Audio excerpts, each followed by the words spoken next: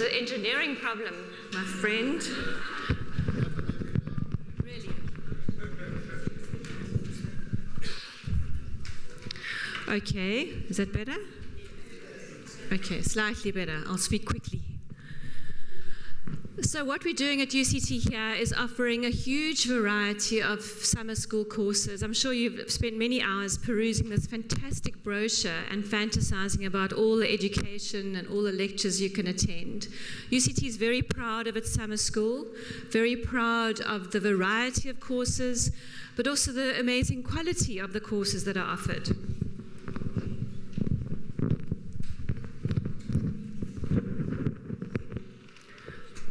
And of course, not only the quality of the courses, but the quality of the presenters of the courses. And I introduced a couple, and we have amazingly eminent presenters who are willing to come and participate in our summer school. So today I'd like to introduce Tony Murray, who's a retired civil engineer who's developed an interest in local engineering history. He's written extensively and presented numerous lectures on various aspects of the civil engineering profession. And it's a fantastic course. I can see that you're presenting in a series of lectures about the most romantic of topics, and that's lighthouses. So it gives me the greatest of pleasure.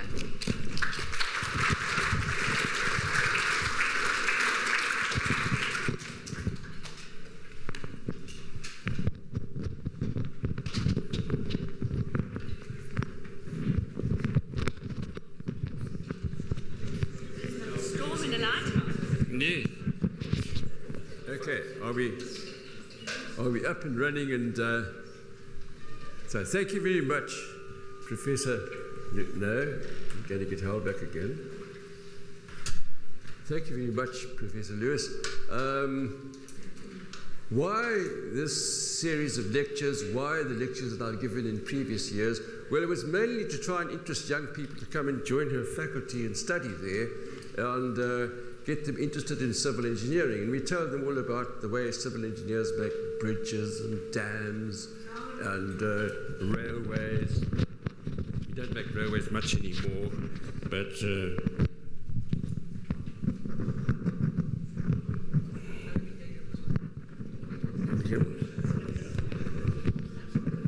so will tell me whether it's any good or not, Joe. Any better? You see, this is what the trouble is.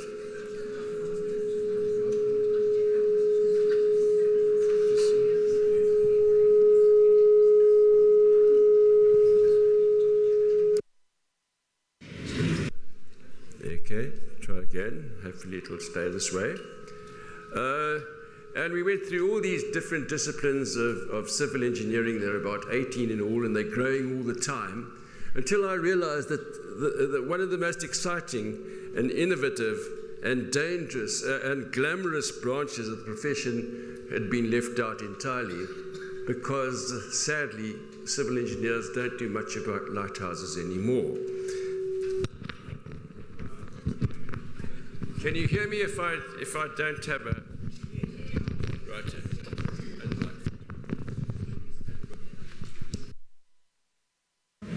So this is a story about lighthouses and how they've developed over the years. And I hope you'll join me in believing, as Alison said, they're romantic, they're an exciting part of the profession, and they're picturesque too, which I hope you'll agree as we finish the course. So it seemed a nice little start to call it Lead Kindly Light. I don't know if the good cardinal, the bad archbishop, depending on the point of view, was thinking of lighthouses when he wrote this hymn, but it seemed very appropriate. And many seafarers must have thought in these sort of terms as they've seen lighthouses over the years. So let's get on with lighthouses and begin at the very beginning, which is a good place to begin, as they say, and talk about some ancient lights. And the granddaddy of them all, and the first lighthouse of any consequence at all, was the famed Pharos at Alexandria in Egypt.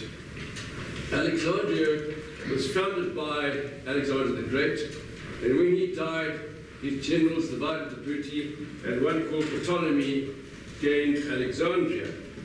And he needed to put this place on the map.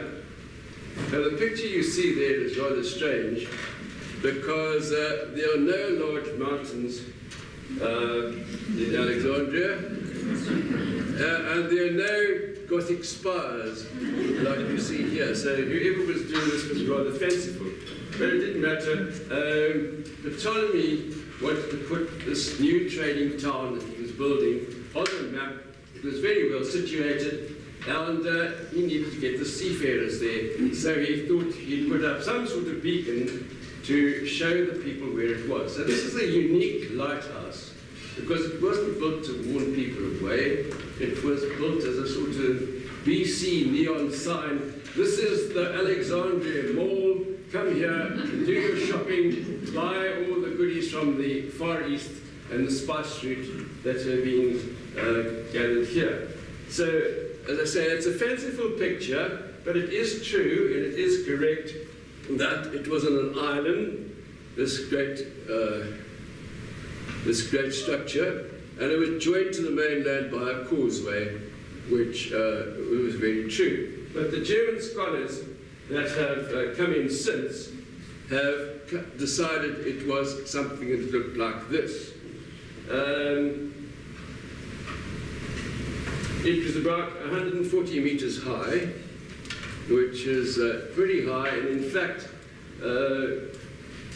the tallest structure ever inhabited and ever had a roof on, from the time it was built in BC 200 and something, until the American skyscrapers overtook it, even though it was destroyed by an earthquake in 1302. It was built by a man called Sostratus, who Ptolemy II brought in to do the job, and he built this out of Nubian granite, a large, tall, square building with a tower on the top, at the very top, a statue of Poseidon, and somewhere in here a fire, which they say was reinforced by mirrors supplied by Archimedes. It was visible from 40 miles out. Now, Sostratus, the engineer, was an interesting engineer because he wanted to have his name remembered. And so he carved into the rocks here somewhere. This building was built by Sostratus for the benefit of all mariners and the gods of safety. Which was a rather silly thing to do, perhaps, because Ptolemy was the guy who was the king and wanted the praise. So Sostratus, having done this, plastered it over with lime plaster and put in that this building was erected by Ptolemy. And Ptolemy was very happy. And for Sostratus, well, by the time he was gone and Ptolemy was gone, the lime plaster fell away, and for the next 1300 years, Sostratus' name was properly inscribed and lasted on the building. This was the oldest, and of course one of the 7 wonders of the world, and it lasted until it was destroyed by an earthquake, the second oldest of the 7 wonders of the world. Of course, the pyramids are still standing. The Romans built several lighthouses, and this one at Dover Castle is the remains of one which was put up on the other side of the channel to impress the legionnaires camping in Gaul that if they crossed the channel, there'd be something on the other side. There was a fire lit in the top of it, and tended by the Roman soldiers on the grounds on the top of the cliffs of Dover. In the grounds of Dover Castle, incidentally, which is a military castle, not a feudal castle, and well worth a visit if you're in that part of the world. Also particularly interesting about it is underneath the castle, in the White Cliffs, are a series of tunnels built for the protection of England in case of invasion. Not in recent times, but in Napoleonic times. But in this last war, an entire war cabinet setup was put into these tunnels, and is there today as a museum. In case there was an invasion, the attempts to repel the invasion would have been directed from the tunnels under the castle. The main reason for that was to persuade the Roman legionnaires that there was life on the other side of the channel. Now the Romans built something like 40 lighthouses in their time that were still operating as the empire declined. And this is one of the best known in the Tower of Hercules at Corunna. The story is that Hercules slew the giant Geryon and buried his head on the spot of this light where the lighthouse was built. And Hercules then ordered that the head would be buried there and a town and a tower should be built on the spot where it is today. The other story about it is King Breogan, who was the founding father of the Galician Celtic nation, built a tower there before this one.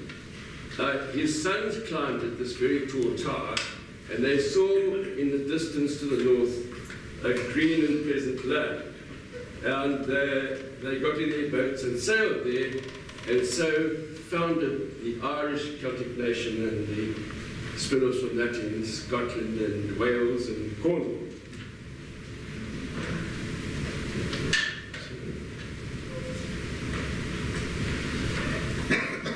So this is the oldest Roman lighthouse still in service. It was rather difficult to get up in previous times because you had to sort of slide up a gutter, and how they got the fuel to keep the lamp burning, I really wouldn't know.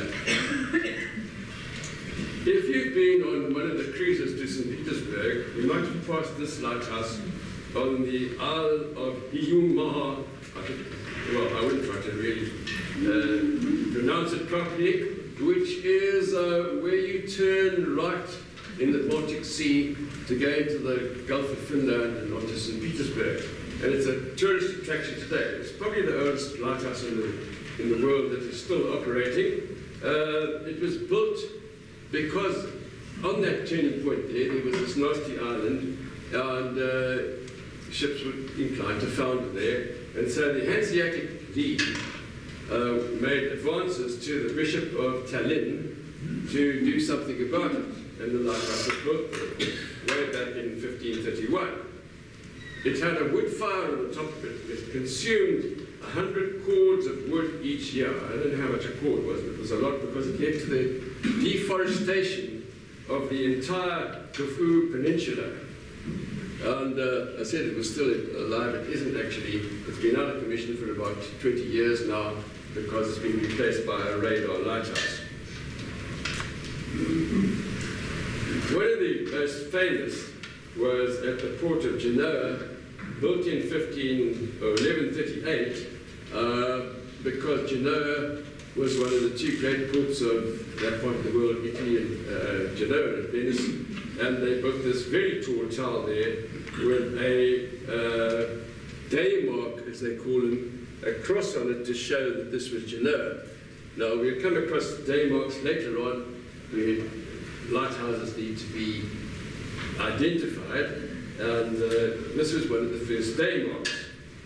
A beautiful lighthouse, very much in operation today, and one of the first keepers was one Antonio Colombo, who I don't think was a relation of the American detective, but he certainly was the uncle of Christopher Columbus. And the lighthouse is the 5th tallest in the world today. Now, the French were very keen on lighthouses, and they had a particular problem at the mouth of the Gironde, because it was a very busy river, because Bordeaux was just at the end of the estuary, and there was a tremendous trade from early days in wine. And many, many ships foundered on a nasty shoal at the front of the estuary, mouth of the estuary. A lot of the trade that came there was from Ireland, because Ireland was the halfway point to getting wine to England. And the Irish traders, many of them settled in Bordeaux and applied their trade from there by Ireland. If you want to know more about it, go to Glenelly wine estate, where the whole story is spelt out, because Madame who owns Glenelly has Irish ancestors, which you will know. As early as the 11th century, then, the situation was so bad with this rock that caused wrecks that mariners refused to enter the river unless a marker was set out to guide them. So Edward the Black Prince built a 40-foot tower, and he put a hermit in to live on the rock and tend to the tower, and he imposed the first tax on ships passing by to pay for his lighthouse. Well, this wasn't good enough, this tower with a fire on the top of it. So in 1581, Henry III of France decided to build a new lighthouse, and he commissioned the renowned architect called Louis de Foy to design it. And he gave him a free hand, and de Foy went to town. And he came up with a magnificent structure which would reflect the glory of France and function as a beacon and a church and a royal residence and a fortress. So here it is here. The ground floor is a circular tower consisting of 4 residences for the keepers. In the center, a richly decorated entrance hall, 22 foot square and 20 feet high, leading to the second story, which was the king's apartment. And this was a drawing room, an ante-room, a number of small bedrooms, lavishly decorated, more like a honeymoon suite than a lighthouse keeper's apartment. And above that, I kid you not, was a chapel with a domed roof, stained glass windows, and lots of icons, really as good a cathedral as you'd meet anywhere. And only above that did he have the watchtower and the secondary lantern and the very major lantern on the top here. And I presume this thing here is the stairway or whatever was needed to let the keepers bypass the king's apartment, where he was no doubt ensconced with his lady loves.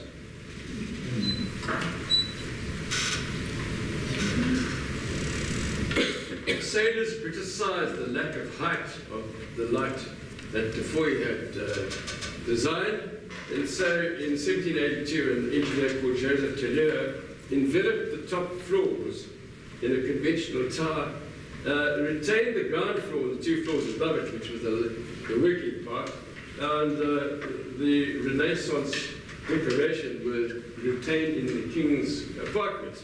But unfortunately, the magnificent lines of the old building were destroyed. But at 68 meters, it's the 10th tallest lighthouse in the world. It's still doing its job.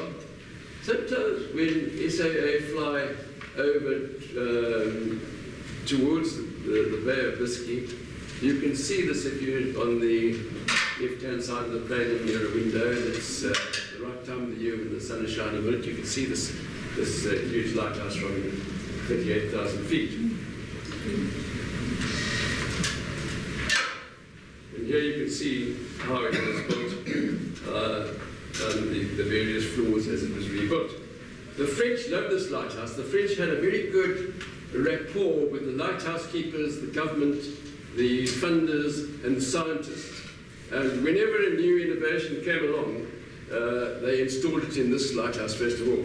So the first fancy optics, which you'll learn more about later, were installed in the Rock of Cadouin. Now, in England, which had a very difficult coast and lots and lots of nasty rocks and lots and lots of nasty peninsulas and points, very little was done about lighthouses, because the English didn't callous about the whole thing. They said, no, it doesn't matter. If sailors drown, too bad. If ships get wrecked, too bad. if the merchants don't like their cargoes going astray, they must do something about it. It wasn't the state's job to look after the safety of mariners. Well, Henry VIII, who we probably know as a bad king, but he had some good points about him. And he could foresee that there were wars coming up, and so he formalized the formation of the British Navy, and he constituted a board of the Admiralty in 1512, and at the same time he empowered a guild in honor of the Holy Trinity and St. Clement in the Church of Deptford-Stratton for the reformation of the Navy, lately much decayed by the admission of young men without experience. And so they were finding troubles with that in those days already. What this organization was called, it turned out to be a board of technical experts to advise on matters of ships and seamanship and navigation. It called itself the Brotherhood of the Most Glorious and Undividable Trinity, and we know today as Trinity House. Well, Trinity House, again, didn't take any direct interest in lighthouses. It concentrated on looking after widows and orphans. It concentrated on training people for the sea. It also had the power to grant the tolls and collect the tolls for people passing lighthouses, but it didn't actually build or administer lighthouses itself. So they continued to concentrate on charitable and educational works. And the most famous master of Trinity House was old Samuel Pepys, who wasn't terribly impressed with his colleagues. He called them a bunch of old soakers, lazy, corrupt, doting rogues. I found them reading their charter, which they did like fools, only reading here and there a bit, whereas they ought to do it all, every word. And that's still pretty true today, I guess. So some private lighthouses were not purely altruistic, as these private lighthouses came up because landowners felt that they should do something about it, and there was now a mechanism for gathering some dues from the ships as they passed. So at Small's Light, off the coast of Wales, the expenditure was £5 per annum for the rent of the rock, about £120 per annum for wages for the two keepers, and whatever the cost of fuel was. And the returns per annum were £22,000. Well, that's pretty good business by any standards. And no wonder more and more of these lighthouses grew up around the coast there. The owner of the Skerries Light, that's this one here, where you turn right for Liverpool as you passed Wales, held out for compensation when it was eventually taken over by Trinity House, and he got £444,000 for it in about 1840, which was an awful lot of money. So lighthouses became a business as much as an altruistic job. Here's a picture of the sort of thing that you had to pay before you left Liverpool, and this particular steamer had to pay, ship had to pay £2, of which 10 shillings went to the Skerries Lighthouse, and 10 shillings to Dungeness, and 10 shillings to Forelands, and various other amounts to the other lighthouses along the way, as he sailed from Liverpool. He had to pay before he left Liverpool for the lighthouses' dues along the way until he got to London. Now, early days, typically there was a penny per ton of cargo per lighthouse. Nowadays, you still pay dues. It's ranged between 10p and a pound per ton of cargo that you have on board, and you're still paying it. So, in 1836, a bill was passed making it compulsory for all lighthouses to be taken over by Trinity House. Trinity House then had to do something about building lighthouses, so they employed a very well-known civil engineer at the time called James Walker, who built the West India docks and the Surrey docks, around where all the activity is in London these days, Canary Wharf. And he also was the structural engineer for Big Ben.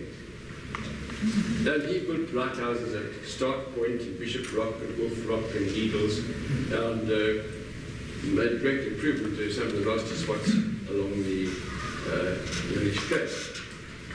And when he died, the job was taken over by Sir James Douglas, and he built many other lighthouses which we'll talk about later in the course. Well, okay, let's get on to the nitty-gritty of the course and the elements of design and what you need to know about a lighthouse, is the theoretical part of it. So, over the course of time, the principles of design of the actual building itself for wave-swept lighthouses came into being. The center of gravity of this structure should be as low as possible. The mass at any point should be enough to prevent sideways displacement. In other words, if a wave came and you bashed into it here somewhere, it shouldn't move sideways. The weight of this would prevent it from moving along the plane there. The circular section on the middle there would offer least resistance to the elements, and there should be a cylindrical base where the waves were strongest to resist the horizontal thrust. But as you went up there, you had a curve to deflect the waves upwards. The outer surface should be as smooth as possible, which wasn't originally thought necessary, as we discovered. And the height should be sufficient to keep the lantern above the water and spray. And although many lighthouses were built presuming this was the case, they weren't always that lucky, and you find that the waves actually used to overtop the lighthouse itself. Well, as I was saying, lighthouses are not only needed at night to keep people away from rocks, but they're for navigation purposes during the day. And so it became very important to distinguish between the lighthouses on the coast, because you didn't know which one was which if you were sailing past. So they started putting them in livery, and here are a few examples from South African lighthouses, and gave colours so that you know where you are, that you're at Groenrivier Mont and not at Green Point.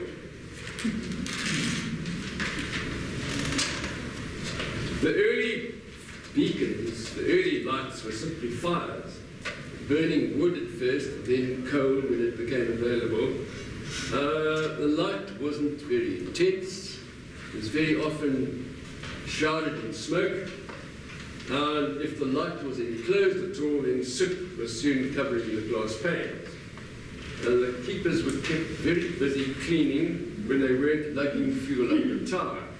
Now, in this particular lighthouse in the Firth and Forth, they did have some sort of crane to get the coal to the top of the lighthouse, but it still was back-breaking work, and when they had a crane to help them, they still had to lift this thing up through several feet, as in the case of this lighthouse.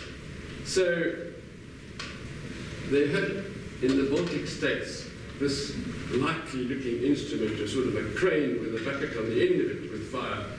And it wasn't much use because the people working it got showered with soot and burning cinders, and so they gave this particular one up too. So they moved on from fires to candles, and at the Eddystone, Smeaton had 24 candles, and a timepiece alongside it was very necessary to alert the lighthouse keeper of the need to replace the expired candles. these 24 candles could be seen not very far away, but they were encrypted as we'll learn later. But there were still problems with soot and the fact that candles burnt down, the focal plane changed. So candles were obviously not going to be much use at all. So they thought about concentrating the light somehow or other in the first place. And they thought about putting mirrors behind the flame where the light wasn't needed. Putting a flat mirror was no good at all because it just dispersed the light all over the place. So they came up with parabolic reflectors made of copper. Now, how do you make a cone with an accurate three-dimensional interior surface? And then how do you make it reflective? So there were many efforts to do this. For instance, a chap called Tom Smith, who was the grandfather of the Scottish lighthouse industry, he plastered his copper cone with little bits of reflective silver, and so managed to get a cone which concentrated the beam a bit. But still, the beam wasn't very effective if it was canvas. Well, there was an interesting man, one of these multi-talented people in Switzerland at the time, Francois Aimé Argand, who was a juvenile delinquent, perhaps. He was into distilling brandy at the age of 15 and carried on making improvements to this method over the years. And the story goes that working on with his distillery, he had a broken flask which he put over the very poor lamp by which he was working. And immediately the flame flared up and was 4 times as bright as it had been before the chimney thing was put over it. So Argand was very good at patents and such like, and he saw the opportunity now to make something useful. But first of all, he had to find out the right dimensions for the chimney, and he had to find out glass which wouldn't crack under the heat. So he had to go to the glass makers in France who were pretty on the ball, and he designed the chimney that way. But having done that, he realized that the wick itself, which was a flat wick before he got involved, needed this oxygen, and why the whole thing was improving with this chimney was because it was more better flow of air and better flow of oxygen. So he made the circular wicks, which he needed to find out how to make, so he went to a lace maker, and they made this thing that looked like a sock, which became the wick. And then, having taken out a patent on that, how do you get the wick to be raised and lowered when you've got a chimney around it? And so he had to perfect some sort of raising and lowering mechanism. Again a patent, again he made money out of it, and so he was soon marketing these lamps in France, where they were readily accepted as a vast improvement on the candles. But he went further than that. He went across the channel, and he got hold of James Watt and his partner Matthew Bolton, and they started turning out Argand lamps in their Birmingham factory, and of course not just for lighthouses but for domestic use, great advance in lighting at night from the Argand lamps. And of course the lighthouse people were very interested in this lamp, and Tom Smith modified it so that it could fit into his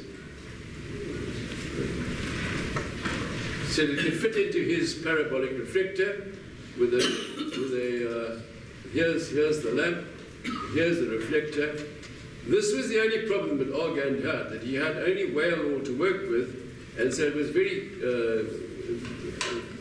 viscous stuff, and it didn't flow very easily into the wick, so it had to flow by gravity at this stage until he invented a pump for it, and then everything was fine. And after that, of course, they moved on from whale oil to kerosene, paraffin, and so on. Well, Tom Smith and his compatriots in Scotland saw a better chance now because they were worried about this business of identifying lighthouses. And you can imagine if you're coming on a ship across the Atlantic and you haven't seen the sun for a fortnight and such like, and you suddenly see a lighter heading in, well, where is it? Cape Finisterre or Skerry Fore or Land's End or wherever it is, you need to be able to identify the lights. So they put these lamps on rotating reflectors in groups, and the whole assembly rotated slightly or slowly every minute or so, and the flashes appeared to come out every 20 seconds or so for the one lighthouse, every 30 seconds for the other lighthouse, and in groups of two for certain lighthouses. People could then, from their manuals, know where they were, which lighthouse they were looking at. James Douglas, who we spoke about earlier, was not only a lighthouse builder but a researcher as well, and he came up with this tremendous burner with 7 wicks, which could be seen 22 miles away in good weather. Well, it still didn't mean that the poor lighthouse keeper could relax, and there was an enormous amount of cleaning to be done, lifting the weights which made these machines rotate, these assemblies rotate.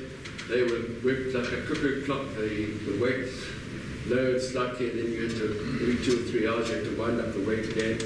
And carrying fuel and so on, they were very busy people at night time as well as the day. Now, another interesting character was a man called Kitson, who, when paraffin became the regular thing, realized that it burnt much better if it was vaporized. And so he invented a pump to vaporize the paraffin before it was burnt, and then he contained the vapor in a mantle. So the mantle, like the vaporizing oil burner, which we used to know quite well and probably still do if you go camping and you have these lamps, but they were invented by Mr. Kitson, who found that lamps could produce 3 times the light of an ordinary lamp for the same amount of fuel. Kitson was an interesting character. He was forever right into the times. He was a military theorist. He was pretty well in at the moment, I think. He had pamphlet here, and he got very hot under the collar about the military system in England at the time. Didn't do much good because his company went bankrupt. Another interesting person was Niels Garland, who was the chief engineer of the gas accumulator company in Stockholm. And he was experimenting with acetylene, which was a very nice fuel, but he found a way to have a valve which worked only at night and switched itself off in the daytime, much the same as some of these lamps now that we have with the magic eye that only come on at night. But this was an acetylene lamp, which was very useful for the floating buoys and such like when you didn't have an attendant lighthouse. So the very bright light of acetylene was very useful, and some of the major lighthouses also moved to acetylene. Garland was an interesting chap. He got the Nobel Prize for this particular invention. He carried on experimenting, and before he actually could receive the Nobel Prize, he blinded himself in an accident with his acetylene. Then he carried on with, and he became the managing director of this company, which now was called the Ati Bongalat Gas Accumulator Company. And they made a large variety of products, up to all the rest of it, initials AGA. So if you remember your mother's or your grandmother's large stove called an Argos stove. It was invented by Mr. Darwin. He had 100 other patents as well, so he was a very productive fellow. Now, on the other side of the story was, what do we do about the concentrating of the light? These parabolic reflectors weren't very efficient. And for years, scientists have been grappling with the nature of light. And the English scientists particularly believed that Newton's theory that light was a stream of particles was the way to go. Other scientists looked at it and started thinking about the wave theory, because it passed through prisms and it did certain things like that. So this chap called Fresnel was another of these multi-talented scientists. He's one of the 72 names inscribed on the Eiffel Tower, and he's a cousin of Prosper Mérimée, the author of Carmen, so he was well connected. When he started looking at the path of light through prisms, and if you had a circular prism like this here, and you had a light source behind it, you could make a concentrated beam go out in that fashion there. And he went a bit better than that, and he decided that if you put an annular prism around the edge of it, like that, you could get more light that was going straight into the beam. And so he went on. And these dioptic lenses, as he called it, were very efficient and became the standard use, and the French immediately put one into Cornwall Lighthouse, and that was the standard from there onwards. Well, Mr. Fresnel, if you've been connected with the theatre at all, his invention was put to other uses, and the standard spotlight in the theatre 25 years ago, and they're still in the backside. I looked last night. Davy Fresnel spotlights with a soft edge, been going for 100 years or so, ever since electricity was used in the theatres. Now, on the other side of the channel, there was a Scottish physicist, inventor, mathematician, astronomer, historian, university principal, who was also concerned with light and the nature of it. He again believed in the wave theory, and people didn't believe him. The scientists at Cambridge were wedded to Newton. So he wasn't taken seriously by the establishment, and he wasn't taken seriously by the British government. The British government and the British system was poor compared with France. There they had very good rapport between the government, the lighthouse owners, and the lens makers and the scientists. And things got happened very well there. In England, the academics didn't talk to the government, and they didn't talk to the lens makers and businessmen, or the lighthouse makers. Brewster railed against this. He got very upset. He was a crusty old man. And he had already described this dioptic lens that we saw just now before Fresnel even got around, but he never actually made one. But he did other things as well. He invented the stereoscope, which allows you to see photographs in apparently three dimensions. And then he made a lot of money with a very useful invention. He invented the kaleidoscope in 1815. And he was tremendously successful.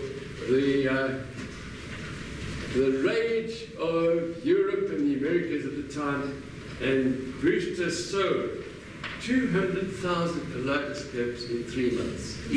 So he made himself a pretty small fortune out of this, and not so much out of his other experiments. But the chap that did take some notice of him was another very, very interesting person called James Chance. His father and his uncle had a small glass works near Birmingham. And this young man was very bright at school, and he was sent to Cambridge, where he studied divinity He studied law, and he did a little bit of science on the side because that was the rule at Cambridge, which was a scientific university. And when he had completed all his courses and come up with first-class honours, he had to decide what he was going to do. Should he go into the army, the navy, the church, or the law? Well, he decided not to do any of these things, but to go into business, which was considered a terrible disgrace. How can a man that's done marvellously at Cambridge go into this nasty job business? It's better than artisan. You don't speak to people like that. It's not a profession. Off he went back to his family firm, where he put his scientific bent to good use, and he discovered a way to make large sheets of plate glass in great numbers. Up to that stage, you could only make, well, a piece of glass about that big flat. And so all the windows in those days were leaded light because that was the maximum size of a piece of flat glass you could make. And he could make a piece of glass about 1 metre by 1 metre or even bigger very quickly and turn it out in mass production. At this stage, he got in touch, or vice versa, with another of these incredible people who were absolute geniuses, a gentleman called Joseph Paxton, who was a garden boy, so to speak, discovered by the Duke of Devonshire, talent noted, and he was sent to be the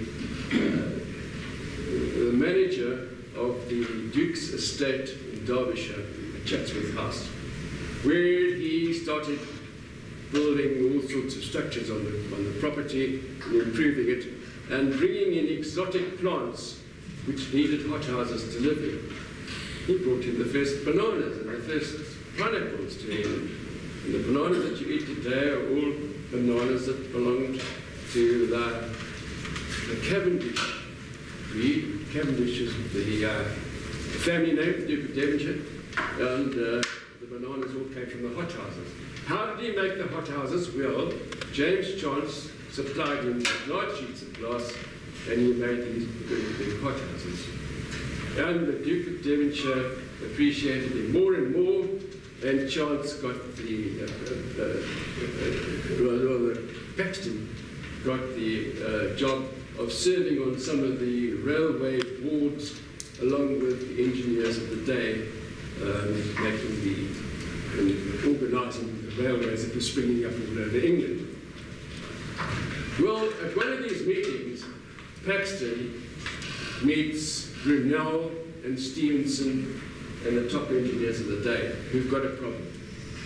Prince Albert has told them to build an enormous building on Hyde Park in a year and make it such that it can be dismantled in a hurry and removed without any trace. Then Brunel and Stevenson, Robert Stevenson, the railway man, decided that this beat them. They didn't know what to do.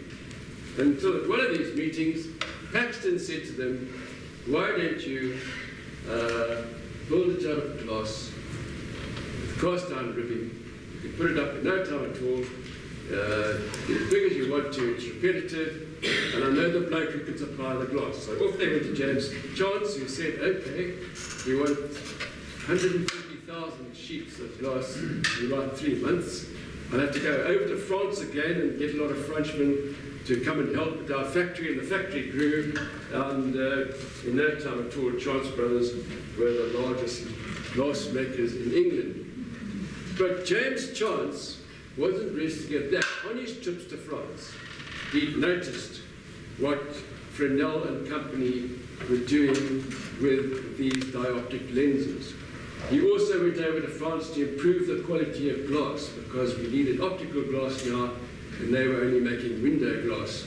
And he came back with new ideas on how to improve the quality of glass, which wasn't at that stage very good in England. And he then experimented and found out how to make the lenses and the dioptric lenses for lighthouses. And so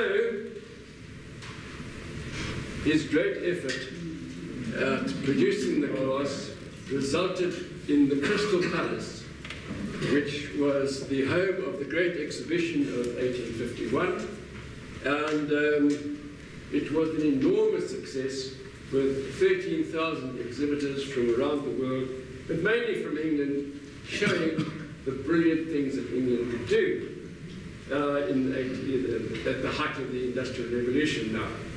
And pride of place, because he was in at the ground floor, went to Sir James Chance, who displayed his prototype catadioptric lens for lighthouses. Because what he's done now, he's taken the part which Fresnel and Co found, and he's going to put more lenses on the top here to reflect the light which would otherwise have been wasted going upward here, reflect it back into the beam. And he's now got a very, very efficient light. Again, there's more lenses at the bottom here reflecting the light going downwards back into the beam. So he's got his catadioptric lens. One of the great parts of the Great Exhibition. People came from far and wide to admire this. And he's now got a better idea too, that you can put this on a pedestal and rotate the pedestal and arrange your lenses here in such a fashion that you can now identify the lighthouse far better than it was before. And this is what he produced, and he got all sorts of orders for it. Chance Brothers now are in the lighthouse business instead of just producing the glass, and they became the great lighthouse suppliers of the late 19th, second half of the 19th century, this part of the 20th century. I was hoping that Sir James's great-grandson would be here today. Are you here, Mr. Toby Chance? No, unfortunately, he said he'd hoped to be here, but he is actually the Shadow Minister of Small Business Development in the institution down the road, so I suppose he's doing his legislative duties at the moment. Toby Chance, MP for, well, not a constituency anymore, but he lives somewhere in Johannesburg. So we've now got these enormous arrays of lenses which are going up all over the world. This chap here rotated on some sort of spindle with a thrust bearing down here somewhere, and weighed, well, half a ton perhaps. This gentleman weighs about 6 tons. And if you want to have that going around on a fair like this, you're going to be in trouble, because the friction will be just too enormous to be able to turn through a weight which descended slowly like clockwork.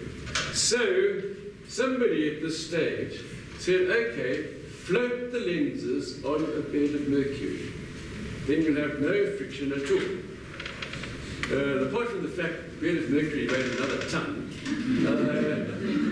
it was the way to go forward with these great big lenses, which they now use for lighthouses, and still do, and the lights around the South African coast, most of them rotate on a bed of mercury.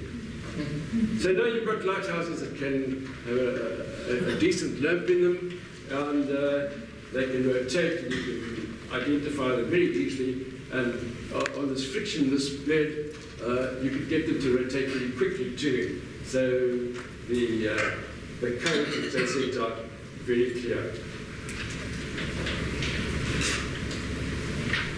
Now, eventually, Faraday suggested that electricity was going to be the right thing for lighthouses way back in the 1830s, but electricity didn't come really till the 1920s.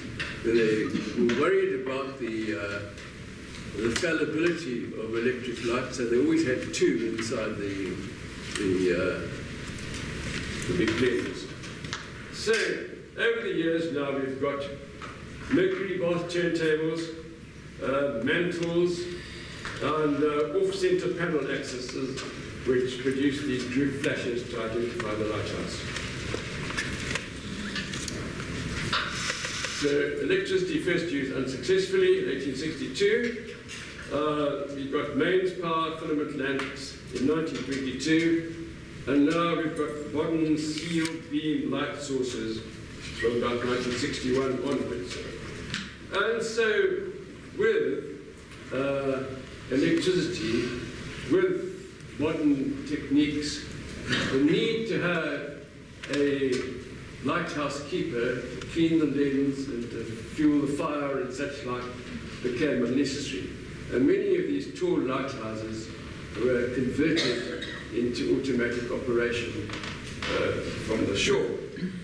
And this did mean, however, that the lighthouse now had to be serviced once a week at least by somebody coming along in a helicopter and checking it all was all right. And this gave rise to another little bit of interesting civil engineering, because when you put a structure for the helicopter to land on top of a long tower like this, it creates all sorts of problems. How do you fix this thing on that it will take the weight of a helicopter? And of course you can't obscure the light at all.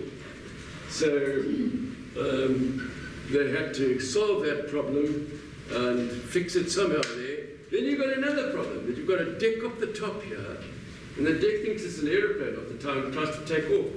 So there's all sorts of problems with this. The decks tend to break away, and many of these decks now have sacrificial edges which allow the edge to break off when there's a bad wind, and it leaves enough for the helicopter to land and the people to get out. So in the 21st century, the lights are changing to sealed beam units with LED illumination. They flash to a computer program, so there's no need for these revolving assemblies either. Soon, too, the giant revolving optics and the mercury-based turntables will be museum pieces. But will the lighthouses themselves survive? Modern GPS technology revolutionized navigation, sophisticated radar warns of hidden hazards. Do we need lighthouses? I think there's always going to be a need for a reliable backup. And so the kindly lights may no longer lead, but they're going to be around for some time yet. Thank you.